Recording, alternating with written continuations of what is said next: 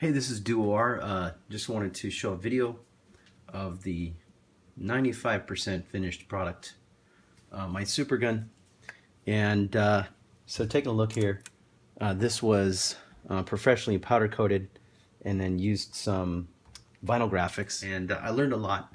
I actually restored an arcade cabinet that I got a couple years ago and learned a lot about the Jamma standard. So when I built this, I had acquired about 8 arcade PCBs. Unfortunately, my arcade cab was a vertical cab that I didn't want to rotate the monitor, and I had a bunch of horizontal games. So I really started this because I just wanted to be able to play these games, and not having successfully got a horizontal cab, I thought, you know what, I'm just going to build my own.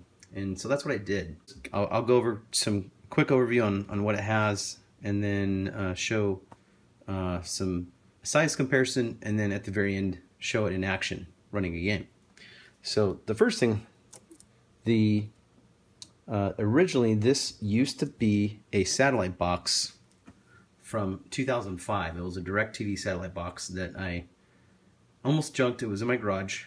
And here's how it actually looked when it was on top of my TV back in the mid-2000s. So it had a plastic piece on the front. Couldn't use that. There was too many holes in it. So that's why I used the plexiglass. There was metal behind. So everything that you see cut out, I also had to cut through a thin layer of metal. So it wasn't easy to get it to look the way I wanted it to. And when I wanted to build this, I was trying to find a project box and didn't really find anything. I know people build these very small. Building my first Supergun, if you're wondering why is it so big, because of 2 reasons. One, I had this DirecTV satellite already available to use, so it was going to not cost me anything to use it. And 2, when I was designing it, I wanted to fit the arcade boards on top of this device. So now the bare arcade boards, obviously you don't want them touching metal, and this plate, the cover is metal on the top. So the intention was to use some feet or some sort of stand, so those could just go on here directly. But with CPS2, which is what I was really interested in playing on the TV, it has a plastic enclosure, so I didn't have to worry about that when playing CPS2. So I could put the boards directly on top and not have to worry about that. So I'm going to go over what some of the different inputs on here. So on this, what you see first here is a temperature gauge, digital temperature gauge. There's a LED power light there, and this is plexiglass on the very front here. So I had that cut to fit, and I also tinted the plexiglass so that just to give it a different look, there is actually a digital voltmeter, and it's kind of hard to see it, but you can kind of make it out just barely. Right there. You'll see that light up when I boot it up. But you can't really see it until it lights up, which is pretty cool.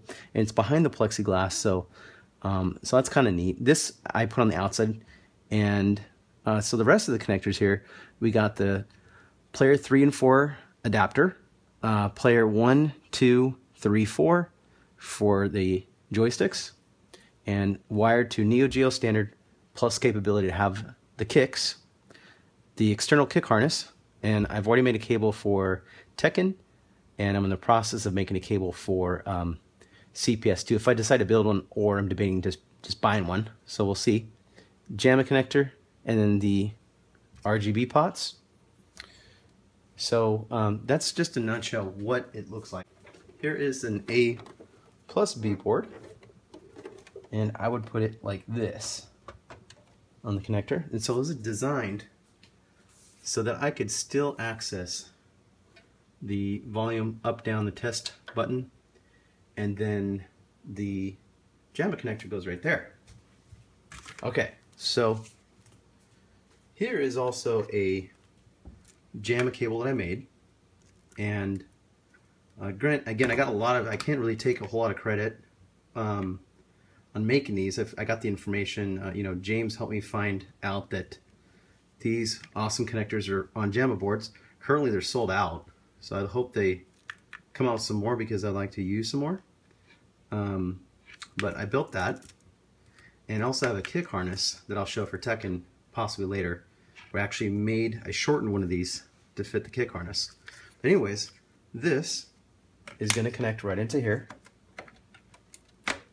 and then this guy is going to connect right into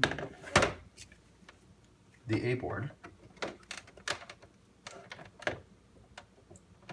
I'm just going to plug that in like here, and then the concept is it just sits right on top.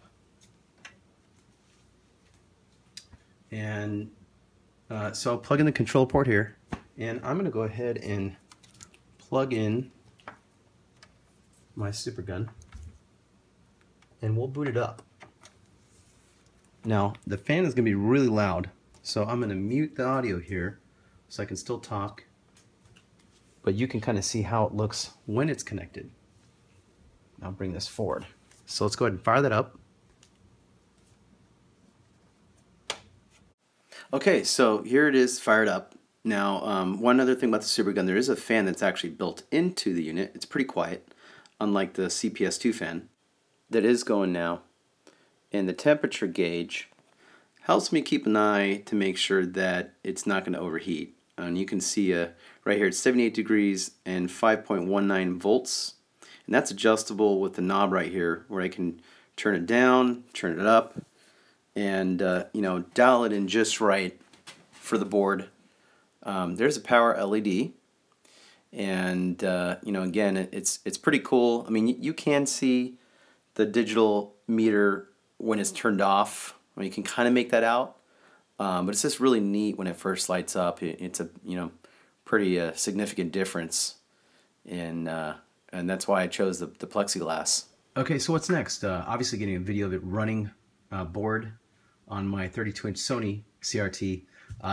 It works amazing. I've already tried it out with the 8 Jamma boards I have, and now CPS2, which I'm just stoked. I mean, it's this total walk down memory lane of the 90s for me.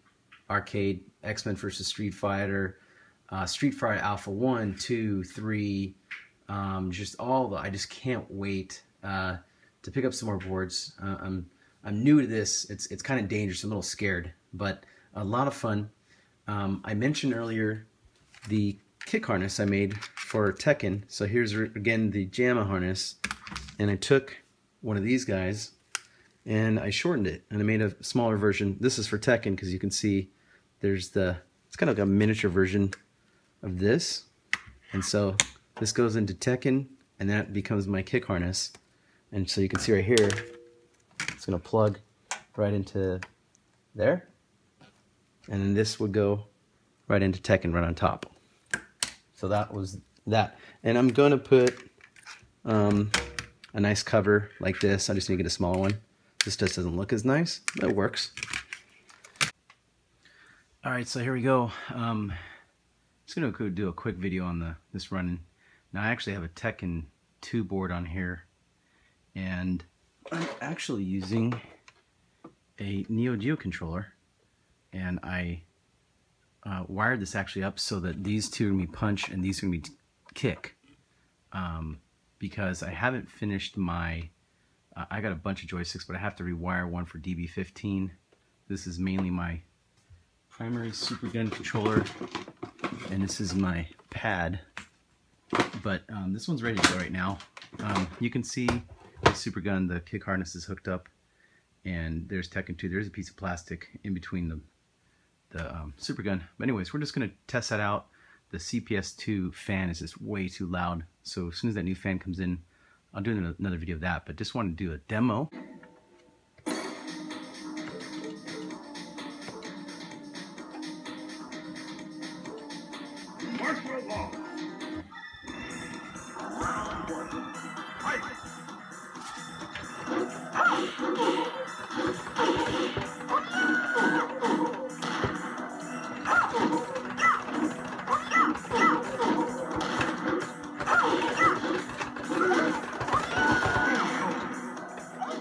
And finally, I just want to again say thank you to James from Jamma Nation X huge resource of information on his website.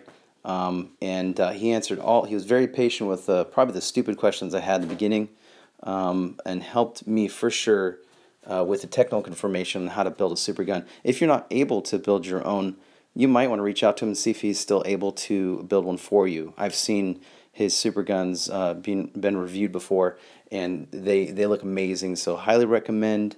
Again, check his website out, and a big thank you to him. Thanks.